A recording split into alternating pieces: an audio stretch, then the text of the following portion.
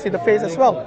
Okay, what does it mean, the face? No one can behold my face and live. So what does that mean? You can see his back parts, but you can't see his front part? That's what Moses saw, okay? So you're saying that the face of God is something when people see that they will die. If you encounter God not through the mediated ministry of his son, when you see him, you will die. But Ezekiel wasn't there, was he? And he didn't die. No. There you go. You said it yourself. Ezekiel saw God. How was Moses approaching God? Can you answer Ezekiel first? How did he not die?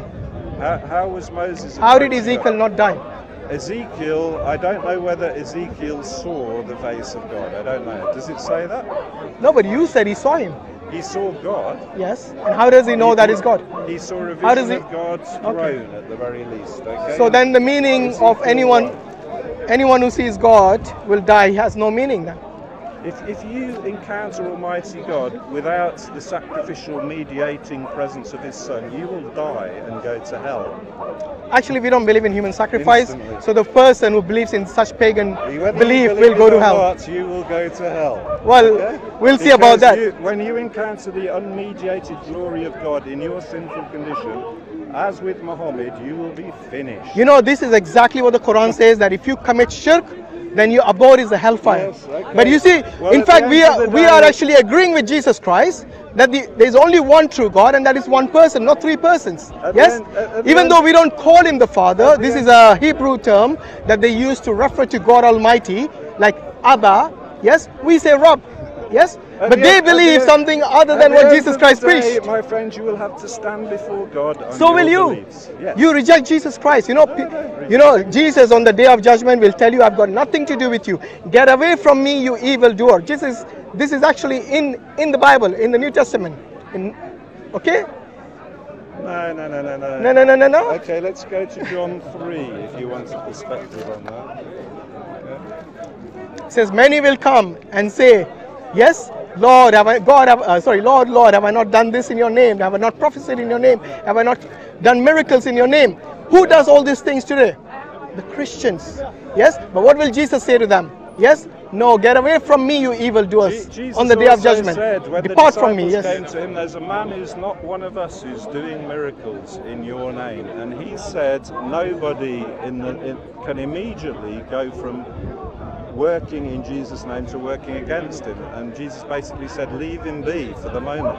No, but there are people who understand the power. But if you read that passage, you know, at the beginning of that, Jesus said that, do the will of the Father.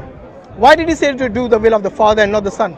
If the Son is fully God, why is Jesus always making the Father to stand out as the only true God? He says, do the will of the Father. If you read John 5, yes, again, your favorite gospel, yes, he speaks about he has not come except to do the will of the Father. That is his mission. You see, this shows that the relationship between Jesus Christ and the Father is one of master and a servant. Yes, the master is the one who commands, the servant says, I submit. And what do we the Muslims call people who submit? Muslim. Yes, and what is the religion of the Muslims? Islam. So Alhamdulillah, Isa alayhi salam, Jesus Christ was a Muslim because he submitted to the Almighty God, just like all the Muslims are supposed to. Yes? But the Christians, unfortunately, they believe in the Trinity, which neither Jesus preached, nor any prophets or messengers, or even the apostles. Yes? None of them preached about the triune God. I'm not talking about the word Trinity or the word triune, the concept. No one preached that. Okay. Okay. Sweep it under the carpet. I'm not sweeping anything under the carpet. Okay. I hope you respond to that. Okay. I'm trying to pick up on your points because you're hitting me repeatedly with points, all of which can be answered if you give me time. John 17:3, you didn't answer that. You moved on. Which one? That the only true God is the Father. What about it? What about it? You disputed it. You said the only true God is three, the Trinity. The doctrine of the Trinity is three in one. Exactly. Okay. So you disputed Jesus' testimony. So when Jesus came as a man and he said, I thirst, was he speaking in humanity or was he speaking in deity? I'll help you. Does God thirst? Whether he was speaking as a human or as a God, the fact that he had a God, yes, proves. No, just answer the question. Well, I'm answering your question in the way I want. When he said I thirst, does God thirst in your view? In my view, no. Right, okay, so he was talking in his humanity. Okay. When Jesus said, I and the Father, that one's in the middle, okay, I and the Father are one. But when Jesus said, before Abraham was, I am, was he talking in his humanity or was he talking in his deity? Still humanity. So he said, for a human being, an incarnate human being who has a time on earth that starts at a certain time and finishes at another time, does before Abraham was, I am, does that make sense? Yes, it does. Well, can you explain to me how it makes sense? In the sense that Jesus was asked a particular question about the Messiah. A what question? About the Messiah. No, a what question about? The question about Messiah, he was asked. You used a word to describe the type of question you'd asked there. Yeah, because the question that was put to him wasn't, are you God? Or do you know about God? The question was about the Christ, about the Messiah. Yes? And Jesus was explaining to them that Abraham, before I was even born, yes, he already prophesied me, yes, and he delighted in that news of my foreknowledge, yes.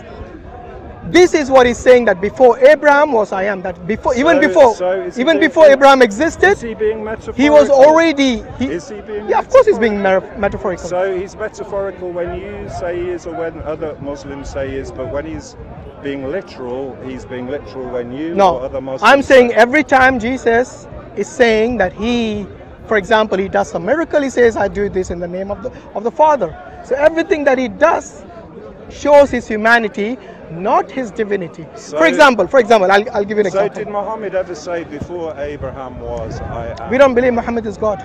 No, if that's the connection you're trying to make. No, but I'm just saying I agree. Yeah, Muhammad said I was prophesied. Muhammad did not say he Muhammad was God. said I was prophesied. Yes, and this is mentioned in the Torah and in the Injil. The Torah is how many thousands of years before Muhammad? Yeah, well, how many? There was a the what? How many thousands of years before Muhammad was the Torah? The Torah was compiled probably 400 or 500 BC, wasn't it? So that Muhammad not compiled. When was it revealed to Moses? When did Moses exist? The law, the Pentateuch. Moses existed at least 1400 years before Jesus. So that's 3,400 years from today. Yes? Yes. And minus 1400 from that. That is the answer you get. About at least 2,000 years. No. You said between the Torah and I thought you said between the Torah and no, because Muhammad. I said he's mentioned in the Torah and also in the Injil. Right, well, but the Torah was revealed to Moses thousands of years before Prophet Muhammad ﷺ. So when it was, so it's about basically it's just about a prophecy. For example, if I tell you, if God had prophesied Jesus Christ in the Old Testament, I have no problem with that. When was the Quran was finalized? About 670, was it? Something like finalized? It was finalized in the time of Prophet Muhammad ﷺ. Yeah, so in Christian AD. So he died in 632. Right, 632. Yeah. And most estimates for when Moses was around are about, as you say, 1400 BC. So the time between the law being recorded by Moses. Yeah, I'm telling you it's about 2,000 years. About 2,000. Yeah, that's what I said. Okay, so what I'm saying is that, you're talking about allegorical and literal. Let me ask you this. Is Jesus the literal son of God, or is he a metaphoric son of God, or an adopted son? Which one is it? Our whole concept of sonship and our whole concept of numerology derives from the Godhead itself and what the Godhead delineated. You're asking the question backwards. No, I'm asking you, is it a literal son, like a biological son, a metaphorical son, or an adopted son, or some other kind of son? Which one is it? Remember, he has a problem with literal and allegorical. Let's see how he answers this question. I have a problem with you thinking you will ever see more than a glimpse of God, as the Apostle Paul says, through a mirror darkly. So if God... No, the Quran says we'll see Allah directly, okay? Yeah, so you cannot see his face, okay? But if you'll be doing shirk, you'll be in hell anyway. So the dwellers of hell won't see God. Sure, only the dwellers of heaven will see, of Jannah will see God. Okay, so what I'm saying is that answer the question instead of deflecting it every time. Do you believe that the Son of God, Jesus Christ, is he a literal biological son of God? as I say, you are asking a question which the answer to that is that God, Jesus Christ, in his deity, is the eternal begotten Son of God. So he was there before time, beside God, in a relationship that we best understand with the word Son. Okay, so what is the defined Son? Go on. Trying to take human language constrained to mortal man and use it to describe. No, actually, you said you said that is how the Bible describes this. Anthropomorphic. Those were your words, not mine. Stop putting it back on me when it is you who said your Bible defines God as an anthropomorphic God. Can we say Jesus is a daughter of God or a brother of God? No. Okay, so Son has a specific meaning. What's that? Can you define Son? I'm not talking about in the context of Jesus. Just define the term Son and the different meanings you can have from it. I'm saying the whole idea of sonship derives from God himself, and we have a limited understanding and explanation of it ourselves. But do you understand when you use the term Son? Do you understand it or not?